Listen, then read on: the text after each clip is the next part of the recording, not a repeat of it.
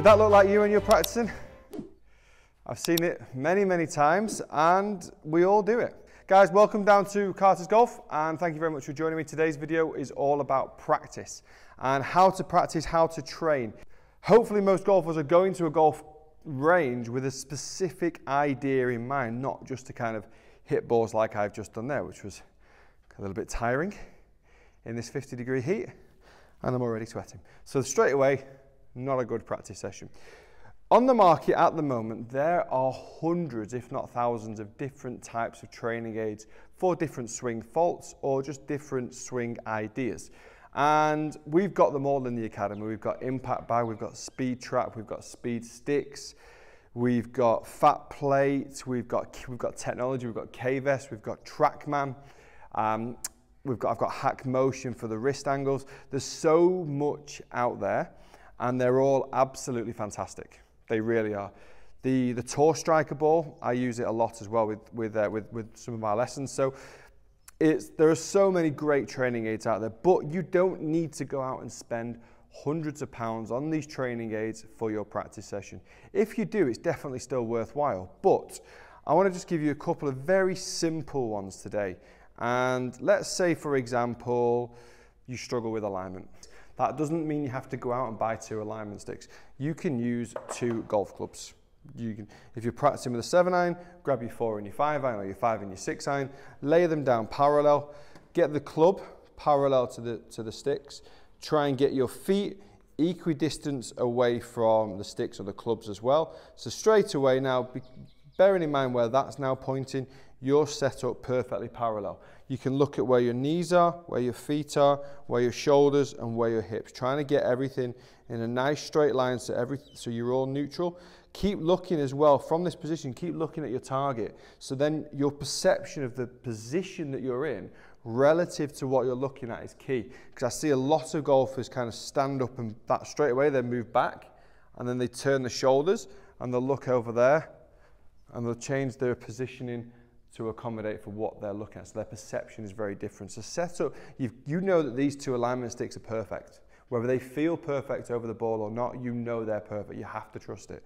So you're going to take your setup, your grip, you're going to make sure your feet feel like your feet are equidistant away from the first club or stick. Same with the shoulders, the knees and the hips. Keep looking down the target line. Don't come out of your posture and go. Nah, decent shot. Always nice.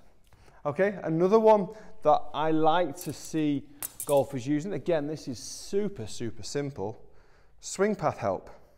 If you're a golfer that swings too much from the outside, so if you swing from out to in, grab 2 tees, put them on the outside of your golf ball, and if you swing from out to in, you're likely to move those tees. Even if you don't quite hit them, just the air from the swing, from the club, will move them a little bit, okay? So I've got 2 tees. Hopefully they're going to try and stop me from swinging on the outside in terms of visually, obviously not physically because they can't, but visually they're going to try and prevent me from swinging on the outside. I'm going to hit my shot. Tees didn't move. Paul actually drew, so I definitely didn't swing it from out to in. And I've got instant feedback. We will, and I did this with a lesson actually 30 minutes ago, funnily enough, and we did this. We've got all the training aids in the world, and I put 2 tees down, just said this is how you should go and practice. So putting some obstacles in the way, something that gets in your eye. Now I've laid those tees down because we're on a mat. If you're on grass, you can just stand them up. So much even better, to be fair. You get even better feedback. Just trying to practice correctly. Make your practice worthwhile. If you don't have much time to practice, there's even more reason to do it correctly, to do it properly. Same for a golfer that swings it too much from the inside. Put the tee inside of the golf ball, have a few little rehearsals, make sure that club comes down, outside and away from that tee. For me, that's a little bit more difficult to demonstrate because that's my swing fault, okay? But you're able then to make sure the club stays on the outside of the tee, and then again, you get your instant feedback from the quality of the shot, the quality of the strike, and the fact that the tee still stays there.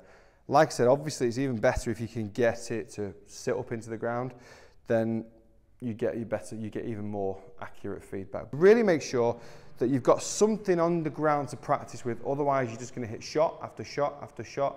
You're going to learn nothing and improve nothing. And if anything, after a couple of bad shots, you'll start changing different things and you'll actually leave the driving range with 10 more swing thoughts than you actually arrived with. And that's not going to be a good thing for the golf course either. So practice well, practice correctly, and practice a little bit more methodically rather than ball after ball after ball after ball. If you know what your swing fault is, it's going to be really easy just to set up a little area on your practice bay to make sure that you can get a better golf swing and therefore more consistency. And most importantly, more enjoyment from golf. Guys, thank you very much for watching. I hope you've enjoyed this tip. You don't need to go and buy all the best and the greatest training aids. You can just get some tees and alignment sticks. Guys, thanks very much for watching. I'll see you soon.